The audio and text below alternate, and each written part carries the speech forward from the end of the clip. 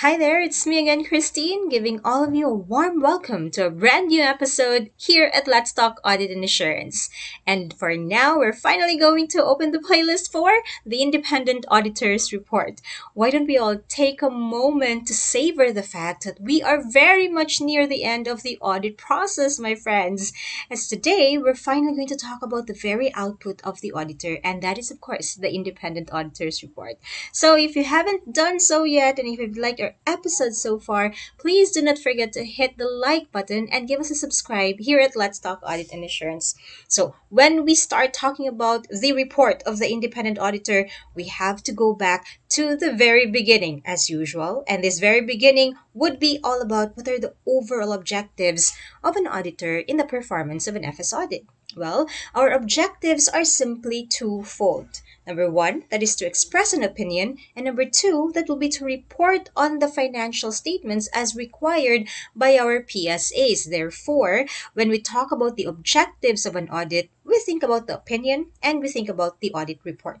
Now, speaking of the opinion, we always say that the opinion will be about whether the financial statements are free from material misstatements in accordance with an acceptable financial reporting framework. So, as early as now, let's try to differentiate the two types of financial reporting frameworks that we have. The first one is what we call the fair presentation framework, and the second one is a compliance framework.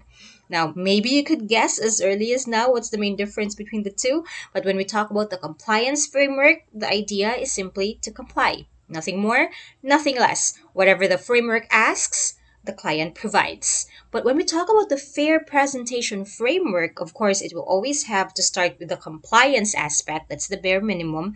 But in a fair presentation framework, the client may provide more than what the standards are asking, and they may also provide less, or they may be allowed to deviate in rare instances where following the standards would cause the financial statements to be materially misstated. Having said that, when we talk about the fair presentation framework, we have to remember in instances where the client decides to provide disclosures beyond those specifically required by the framework, then the client must acknowledge explicitly or implicitly that this was done in order to achieve fair presentation. On the rare instances where management or where our client needs to depart from the requirement of a framework to achieve fair presentation, ladies and gentlemen, the client must explicitly acknowledge it.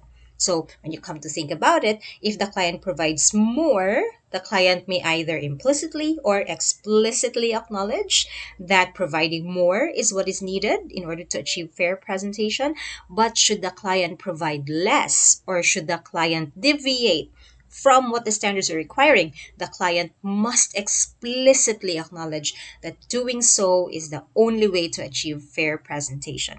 In instances whereby the client deviates from what the framework requires, then the management must explicitly state that number one, the financial statements are still fairly presented. Management must also identify which particular standard which they did not follow, the justification of why they didn't follow the said standard, and what alternative treatment they have used. Other than that, they must also explicitly state what is the effect of this deviation on the financial statements. And again, another explicit statement that says all other standards have been followed. Right? However, in a compliance framework, as what we have said, simply compliance. Just whatever is asked, then that is what is provided. Of course, if you come to think of it and reflect on it, in the Philippines, our PFRS makes use of the Fair Presentation Framework. Let's try to apply some of these concepts to statements. Okay, like as per usual, we get to identify whether these statements are true or false. For example, in statement one, there are three general purpose financial reporting frameworks: fair presentation, compliance framework, and a special purpose framework. This is of course false, as there are only two identified frameworks: fair presentation and compliance framework. Statement number two, the fair presentation framework acknowledges explicitly or implicitly that to achieve fair presentation, it may be necessary for management to provide disclosures beyond those specifically required by the framework. So providing beyond may be acknowledged either explicitly or implicitly. So to statement two, we say You are true. Statement 3. The compliance framework acknowledges explicitly that it may be necessary for management to depart from the requirement of the framework to achieve fair presentation of the financial statements. And this is, of course, false.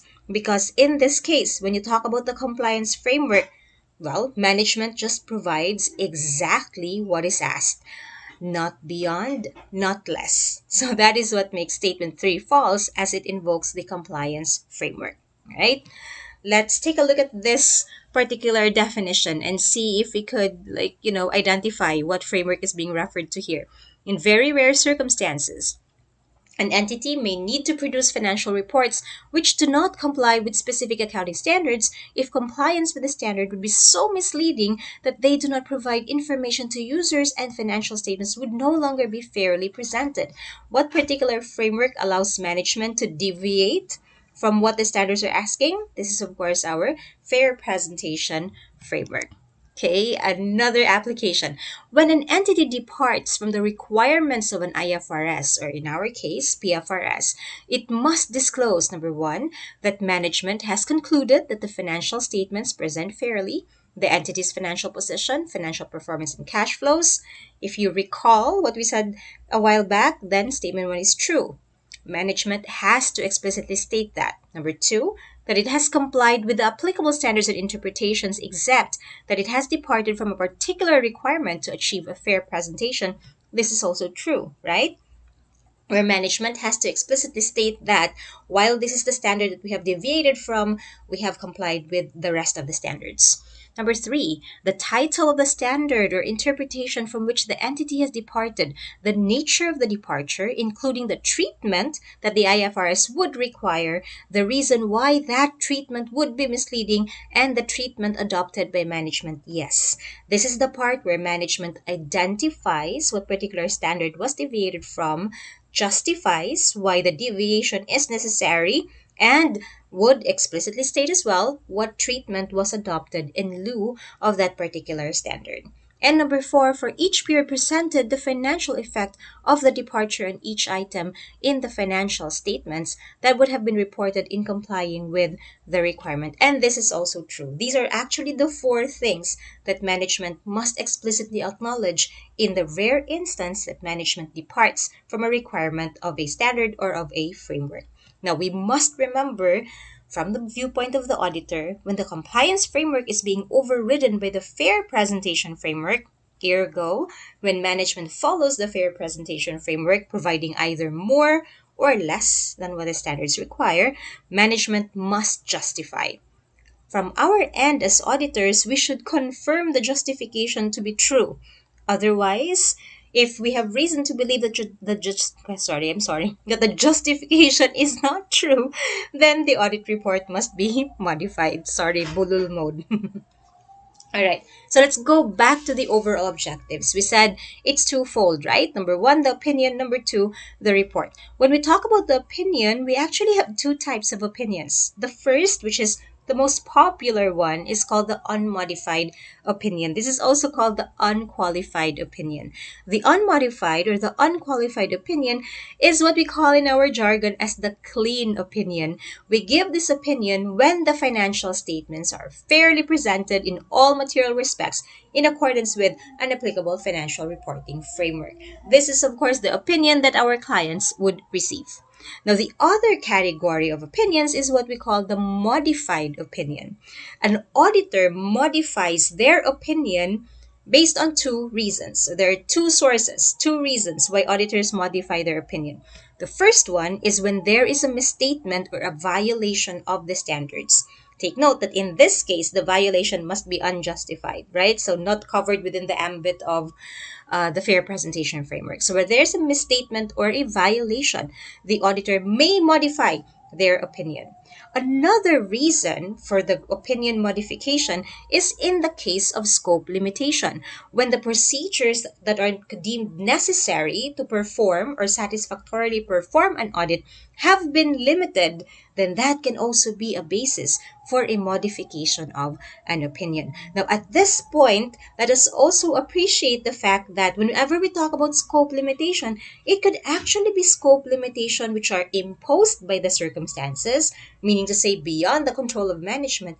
But then it is also possible for management to actively limit the scope of the audit. And this is what we call management imposed scope limitation. We point that out as early as now because later that will have an impact on the type of opinion that we may give.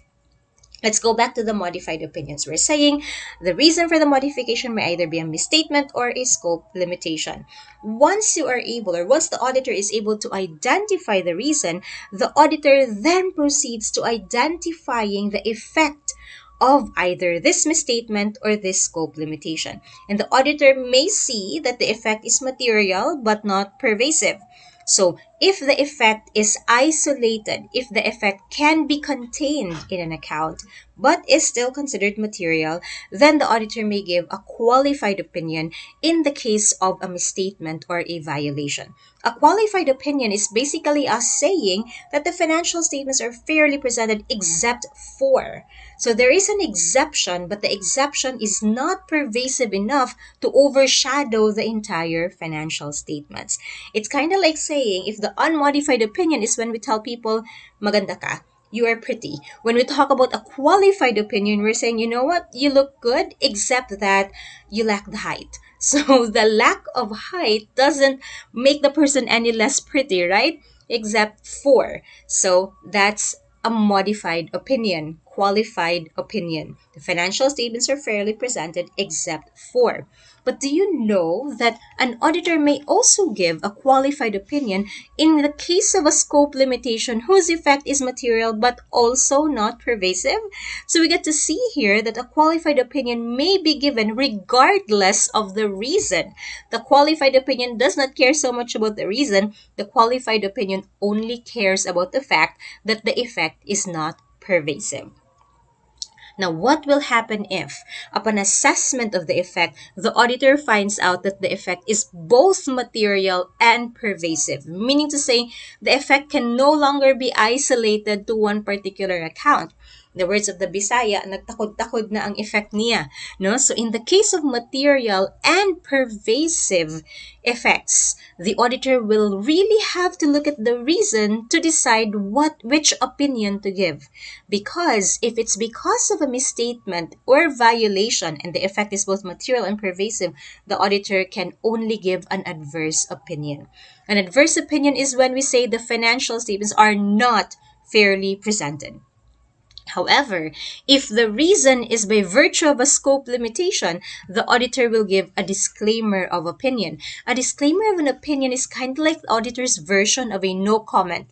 The auditor gives a no comment or disclaims an opinion because if the scope limitation results to a material and pervasive effect, that means technically the auditor was not able to perform an audit. The auditor was not able to carry out a satisfactory audit.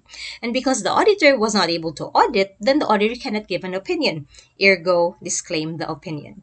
Now, a while back, we mentioned that there are two sources or two reasons for a scope limitation, right?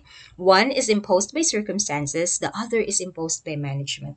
Now, there is a special consideration to be made by the auditor if the scope limitation is imposed by management.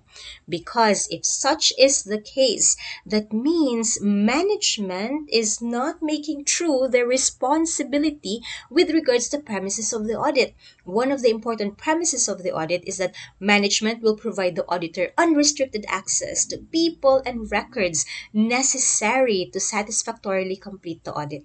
So if management is actively restricting the scope of the audit, meaning to say, if the reason of the scope limitation that has both a material and pervasive effect is management imposed, then the auditor must first endeavor to withdraw from the engagement.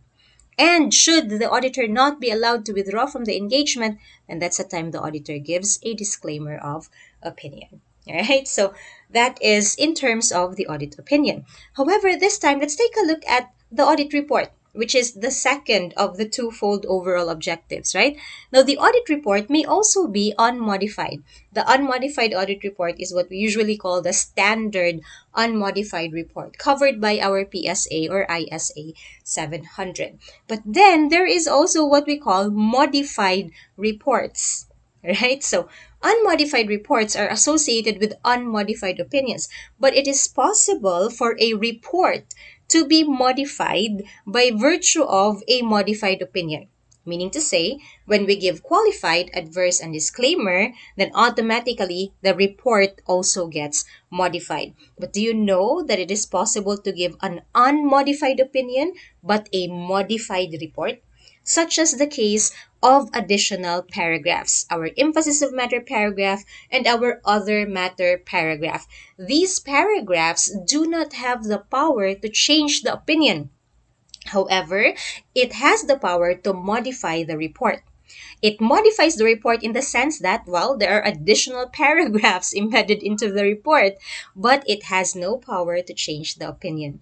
Ergo, when we talk about modifications, we talk about either modifications to the opinion or modifications to the report, which may not necessarily modify the opinion. But we will talk more of that later. The gist being that when a report is modified, it could be a result of either a modified opinion or an unmodified opinion, but there are additional paragraphs being placed into the report, ergo making the report modified. Now, speaking of the standard auditor's report, so let us now present what is the auditor's standard report. And for this, we will take a look at, or we will use as our main point of reference, PSA 700. So essentially, these are the elements of a standard unmodified opinion. And we will be looking at each of these elements in more detail in the subsequent slides. Starting, of course, with the very first element, and that is the title. The title should clearly indicate that it is the report of an independent auditor in order to, number one, emphasize the independence of the auditor, because if you must remember, an audit requires independence both in fact and in appearance from the auditor. So we need to emphasize that independence and also to distinguish from reports that might be issued by others, such as reports issued by management, internal auditors, or other analysts. So therefore, our audit report needs to have a title that clearly indicates that is the work of an independent auditor. Next to the title, we will find the addressee. And the addressee would, of course, be, the report will, of course, be addressed to those parties for whom the report is prepared.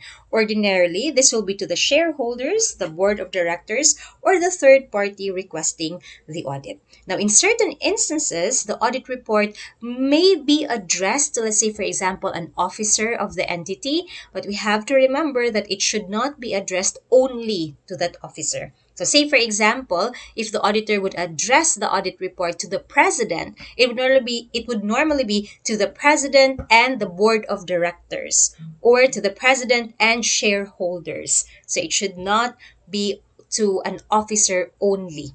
Otherwise, it might deviate from what we have previously discussed on the elements of an assurance engagement, in which it has to be clear that there are three parties to the said engagement. The first major section following the addressee will be the auditor's opinion, and this shall have the heading opinion. So if you can imagine, right at the very start, the reader of the audit report will already see what is the opinion of the auditor. This section actually includes two paragraphs. The first paragraph is what we traditionally knew of as the introductory paragraph. So the first paragraph serves to identify the entity whose financial statements have been audited.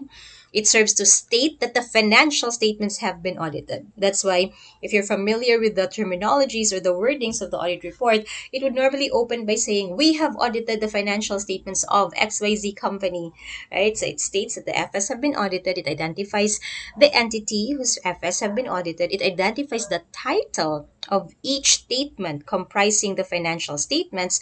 It makes a reference to the notes, including a summary of significant accounting policies, and of course specifies the date of or the period covered by each financial statement.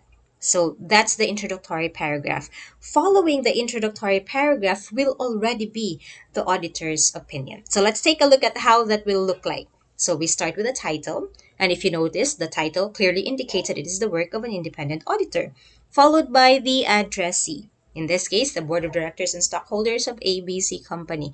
After the addressee, we will have the section on opinion. Now notice we have placed a subheading there, report on the audit of financial statements. I'd like for you to pay particular attention to that because in certain instances, it is possible for this subheading to not appear. Okay, so but for now it's there. I'll explain later what it is doing there. But not all audit reports have this subheading, right?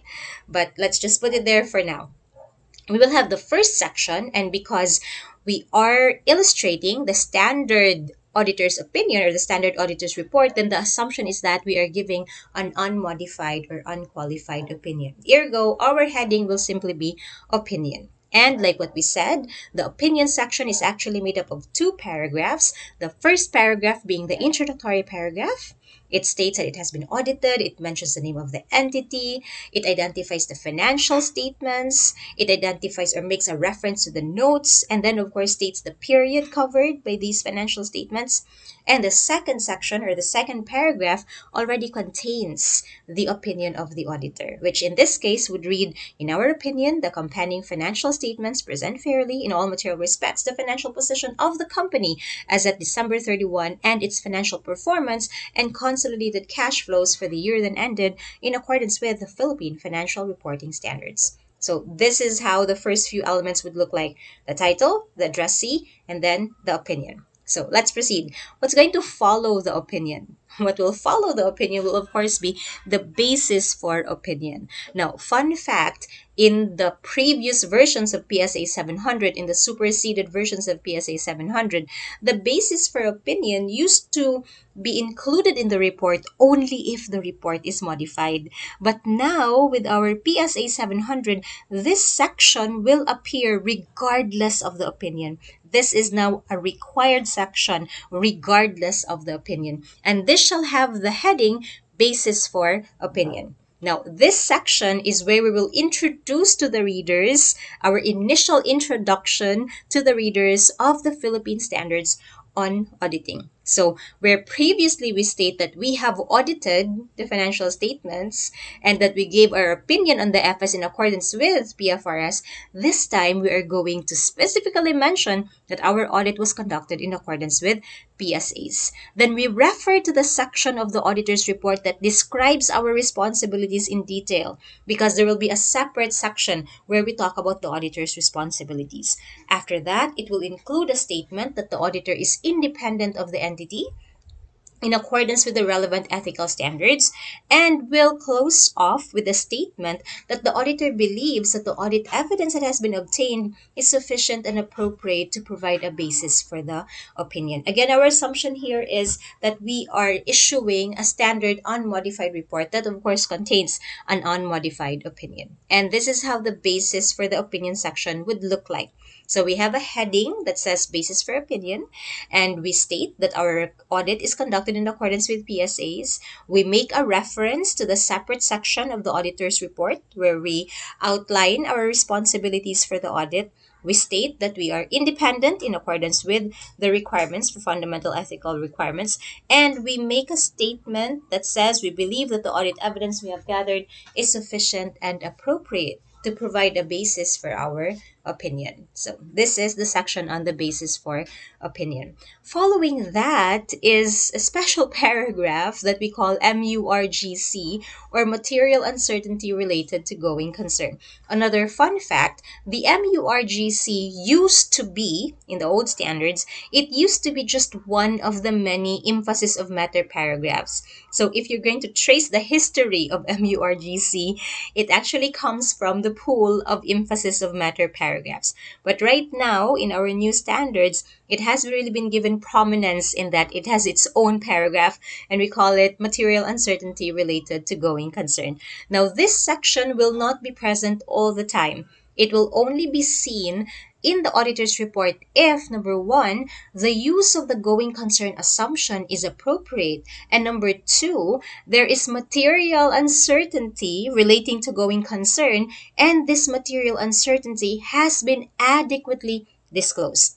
All right, so I repeat the two conditions. Number one, if the use of the going concern assumption is appropriate, and number two, when there is a material uncertainty that the client has adequately disclosed. Then and only then will we see this paragraph in the auditor's report. But we will be having a separate discussion on going concern uncertainties when we reach the portion on completing the audit.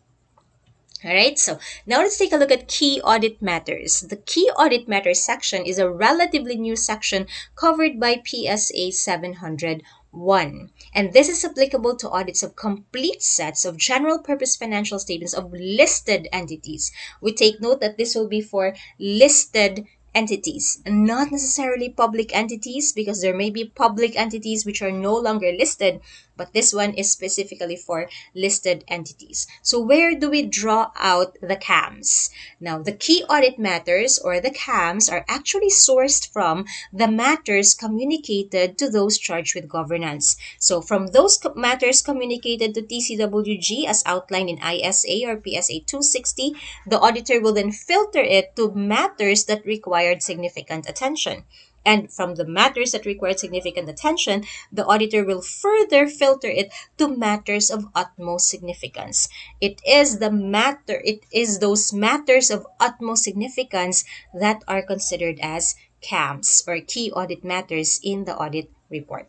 So let's go back to where all of these is sourced from. We said it is sourced from matters communicated to TCWG. So what are the matters we communicate to TCWG? According to PSA 260, we communicate to TCWG the auditor's responsibilities, the plan, scope, and timing of the audit, the auditor's independence, which, by the way, in the case of listed entities, must be communicated in writing, and significant findings. Our key audit matters will be sourced from the significant findings. So what are these significant findings? Well, we talk about significant qualitative aspects of the entity's accounting practices, significant difficulties encountered by the auditor in the conduct of the audit, significant matters discussed with management, material weaknesses in internal controls, requests for written representations, as well as other matters. Now, you might notice some of these matters have an asterisk at the end of their statement. This just means to say that we communicate this to TCWG unless all members of management or all members of TCWG are also members of management.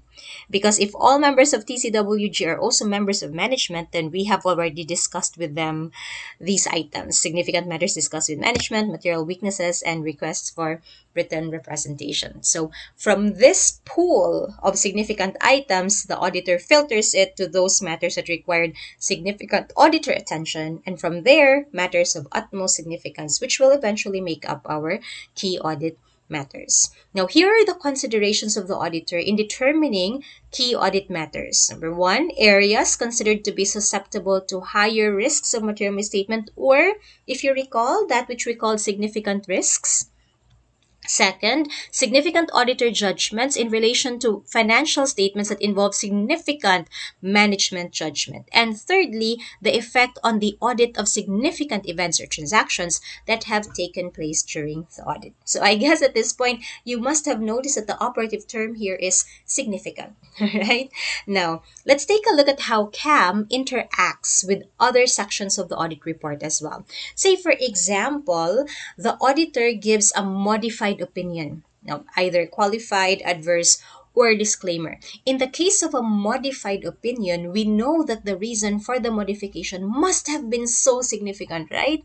In fact, I would say it has even breached the utmost significance level. And because it is so significant as to warrant a change in the opinion, then the reason for the modification is no longer worthy to be placed under CAM, because it will now have its own separate thrown, if you will, under the basis for opinion section. So whatever is the reason for the modification to the opinion, it should not be lodged together with CAM or the other CAMs. Rather, it shall be given prominence in the basis for opinion section. Unless the auditor gives a disclaimer of opinion. In a case of a disclaimer of opinion, there will be no other CAMs. All right? So matters that cause a modification to the opinion, either qualified or adverse, are CAMs in themselves. We only recognize qualified or adverse because, as what we mentioned, if the opinion is disclaimer, there will be no CAM at all anyway, right? However, they are given prominence by placing them in the basis for qualified or adverse opinion paragraph. They should not be lodged in the CAM section. Now, what about if the auditor gives an adverse opinion? Is it possible for the audit report to still contain CAMs? Well, ideally, because when we talk about adverse opinion, this means that the entire financial statements are not fairly presented. Thereby, ideally, if the opinion is adverse, we don't really expect there to be any other CAMs, right? But in case there are, because it is possible for the auditor to give an adverse and still have other CAMs. In case there are, then we just have to make sure that the presence of the other CAMs do not overshadow the fact that the opinion is adverse. So when given an adverse opinion, it is possible for there to be no other CAMs. However, if there are other CAMs, it should not imply that the FS is more credible in view of the adverse opinion. Like what we have said, it should not overshadow the adverse opinion. Now, what about in case of comparative financial statements where two or more periods are presented? Should the auditor in the audit report also include key audit matters of the prior periods presented? The answer is no. Key audit matter determination is limited only to the current period, even when comparative financial statements are presented.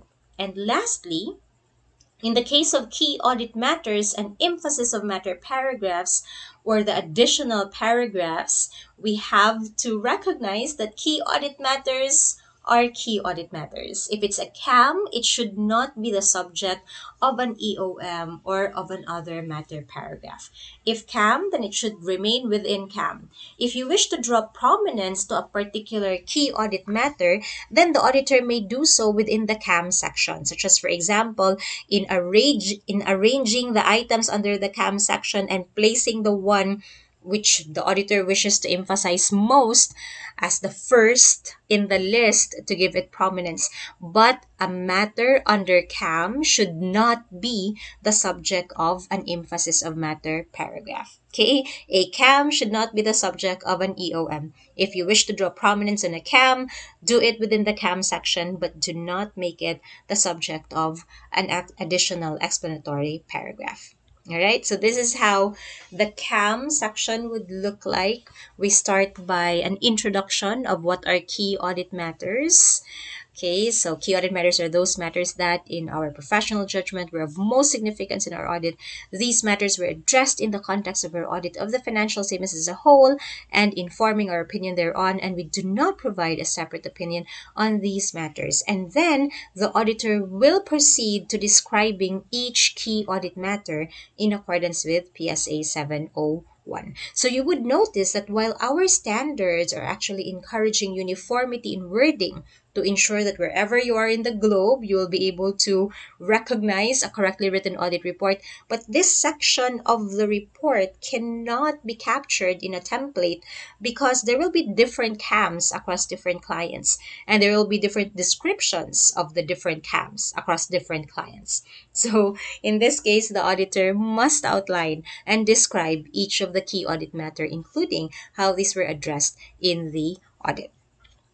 Let's try to apply or let's try to answer some questions relating to key audit matters. Again, we identify whether these statements are true or false. Statement 1, key audit matters may take the place of note disclosures in the financial statements. In other words, may key audit matters replace the note disclosures? The answer, of course, is no. So therefore, it makes statement 1 false. The key audit matter will be part of our audit report. The note disclosures are part of the financial statements, and CAMs should not take the place of note disclosures. Statement 2, the description of the key audit matters is a reiteration of what is disclosed in the notes to the financial statements. And this is again false. We don't simply copy or reiterate what is found in the notes because we also include how this has been addressed in our audit. Statement 3. When the audit opinion given is an adverse opinion, there shall be no other key audit matter presented in the report. And in this case, the answer also is false. It is possible, while ideally there should be no other, but it is still possible for other CAMs to be present. We just have to make sure that these other CAMs do not overshadow the fact that our opinion is adverse.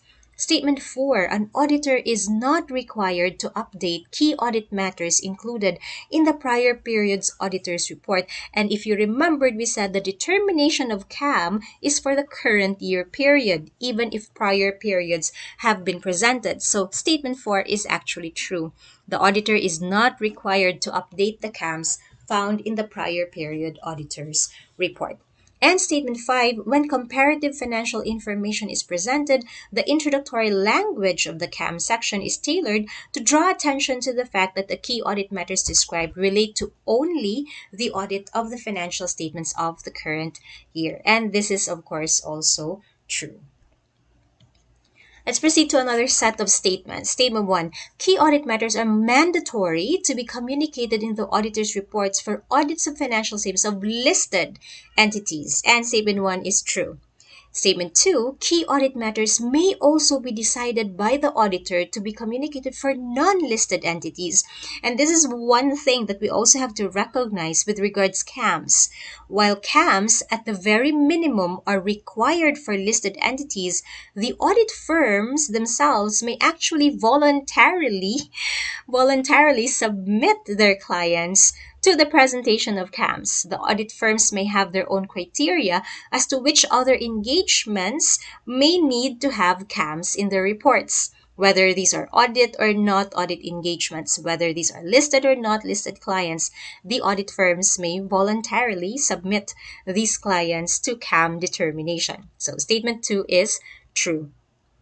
Statement 3. Key audit matters are mandatory to be communicated in the auditor's reports for audits of financial statements of public entities. Public entities, and this is false because CAMs are required for listed entities. Again, it is possible for public companies to have been subsequently delisted.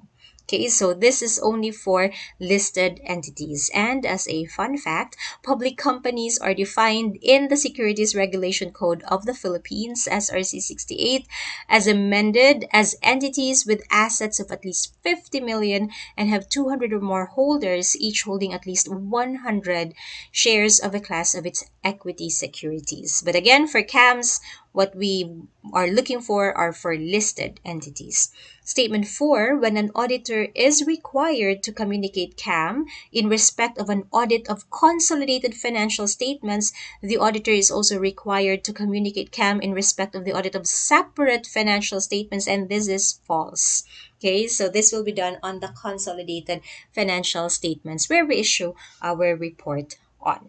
So that's it for CAMs. After the key audit matters section, we now proceed to the responsibilities for the FS, and this shall have the heading Responsibilities of Management and those charged with governance for the financial statements, reflecting the fact that it is not just management but including TCWG. So this section shall describe management's responsibility for preparing the FS and the design and implementation of internal controls, together as well with the assessment of going concern, and of course a statement about the responsibility of those charged with governance regards the oversight function of the business. And this is how it will look like. So that's the heading. And this one right here will outline the responsibilities of management for the preparation and fair presentation of the financial statements, including internal controls, the design and implementation of internal controls. Here we also see that we are outlining management's responsibility as well for assessing the company's ability to continue as a going concern, and then the statement about TCWG and how they are responsible for overseeing the company's financial reporting process. Right, so that's it for responsibilities of management and TCWG. Following management's responsibilities will, of course, be the auditor's responsibilities for the audit of financial statements. So, actually, to be quite honest, this is the lengthiest part of the report. And the heading shall be Auditor's Responsibilities for the Audit of Financial Statements. It is so lengthy because it would seem like we're going to give a mini lecture about the entire audit process here in an attempt to make the readers understand just precisely what the jurisdiction of our evaluation or examination is. This section will make a reference to the objectives of the auditor, which we have reviewed earlier on in this video, the concept of reasonable assurance. We state that misstatements may either come from fraud or error. We also tell the readers about professional judgment and professional skepticism, including materiality. We give a brief description of the audit, and we tell them what matters are required to be communicated with those charged with governance. Like I said, friends, this is kind of like a mini lecture of the entire audit process. So that's why this section is so lengthy. It is so lengthy that our standards are giving us options as to how it may be presented. So this section may be located either within the body of the auditor's report, as part of the auditor's report, or it may be presented as an appendix to the auditor's report. In the case the auditor wishes to include it as an appendix to the report, then the report shall include a reference to the location of the appendix. A third option is for the auditor to make a specific reference to the location of such a description on either a website or an appropriate authority.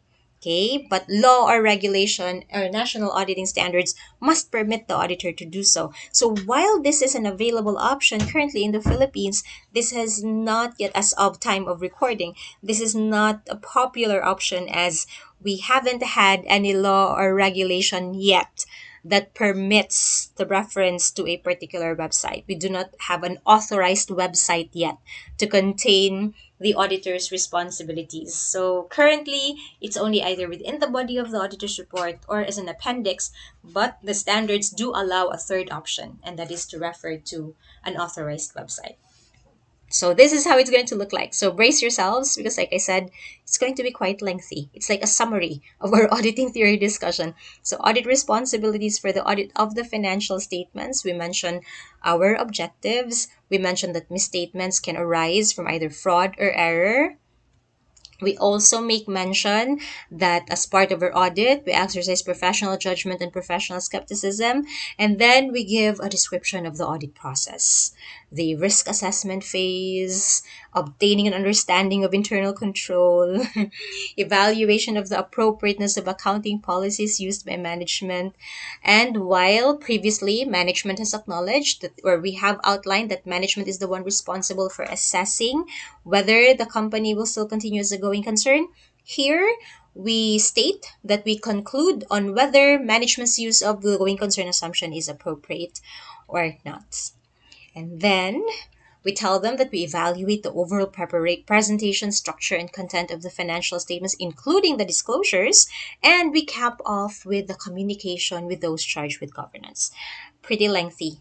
This is like one of the lengthiest sections of the audit report.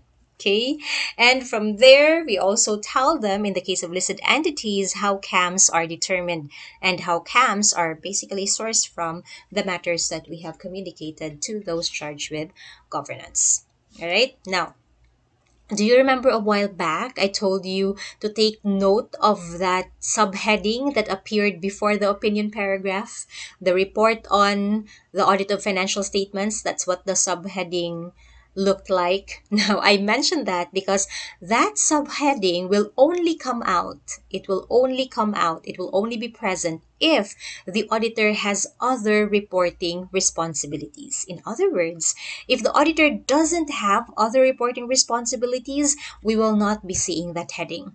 But in the case of our illustration, we saw that heading, so it is then safe to expect that the auditor has other reporting responsibilities. So the auditor may have additional responsibilities to report on other matters that are supplementary to the auditor's responsibility under our Philippine Standards in Auditing to report on the financial statements. If such is the case, then we use the heading or the subtitle report on the financial statements or report on the audit of financial statements on the first part before we give the opinion paragraph. In this particular section, we will use the heading report on other legal and regulatory requirements. So, for example, in the Philippines, auditors are required to report on BIR Revenue Regulation number 15-2010, and this is how it will look like.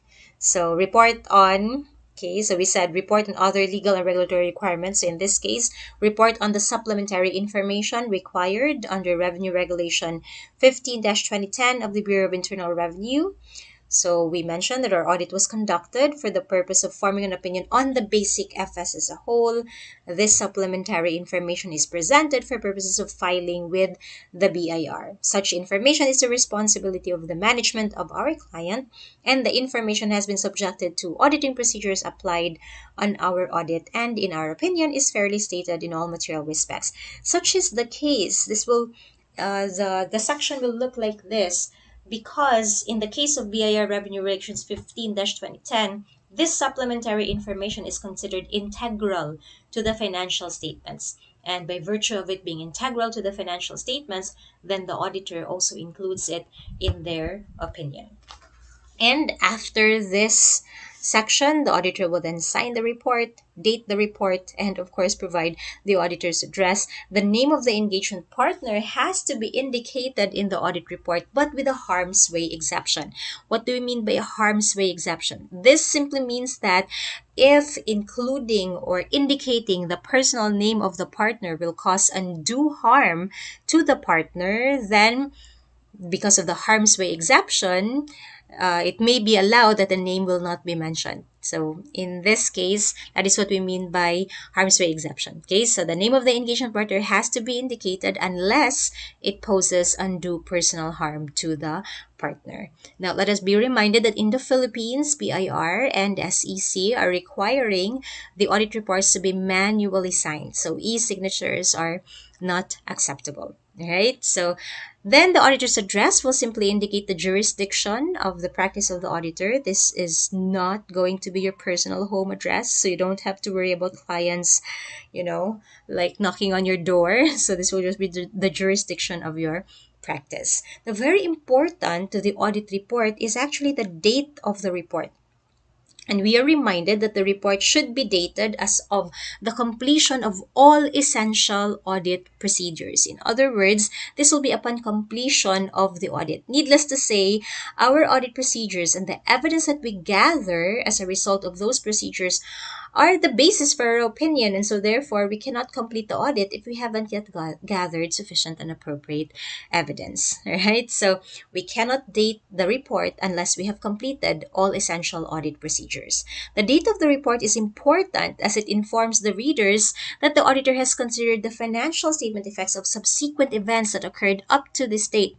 In other words, the date of the audit report fixes your responsibility to obtaining sufficient and appropriate audit evidence. So up to the date of the audit report, the readers can expect that you have gathered sufficient and appropriate evidence even for events which occurred after balance sheet date. So for those events that occurred after balance sheet date up to the date of the audit report, then the auditor still has an active responsibility to gather sufficient and appropriate evidence for that. So that's the importance of the date of the audit report. It fixes your responsibility. Now, we are also reminded that the auditor should not date the report earlier than the date on which the financial statements are signed or approved by management. We remember that management is the one responsible for the financial statements, and so by virtue of that, they should be approving the financial statements first before we date our audit report. In practice, however, it is very common to see